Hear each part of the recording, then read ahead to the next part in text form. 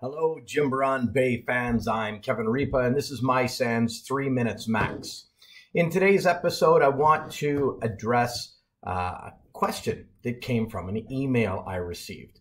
And I was quite happy to receive this email because it showed that someone, when they had a question, they reached out and asked it, rather than just assuming and foraging on their own. And when you're new to the industry, that's exactly what we need to do. We need to reach out to the resources we have in our circles. So I'm going to paraphrase the question. And the emailer said, was referring to our Forensics 498 material and said, in your training material, you say that the first thing a responder should be doing upon determining that a computer is in a running state is to isolate it from any networks.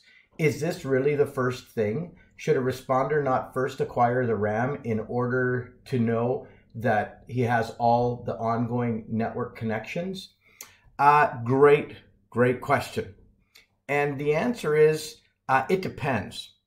Now, in the training material as it's stated, that is us not knowing anything else. We've walked in, we've been told to collect the computers, we don't know a lot about the case or what might be happening in the background, and so then in that case, we do want to isolate it from the network.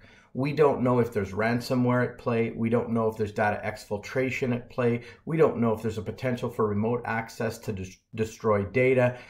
We have no visibility. And so while I can absolutely see where the question came from, hey, we want outgoing network connections. Yeah, we do. But there's going to be other places where we can get an indication of that. Whereas if the RAM gets zapped or the computer gets zapped, we lose that visibility.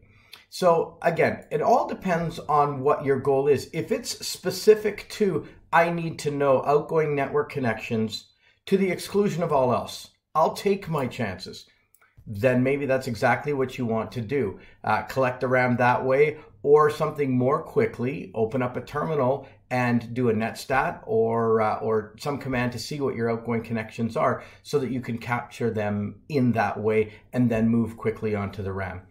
Folks, it has a lot to do with what your situation is. There is no one perfect way to do it given a certain situation. If I walk up and I see that ransomware is absolutely trashing the machine at any given time, yeah, I'm going to pull the plug and at the risk of losing the RAM, quite frankly.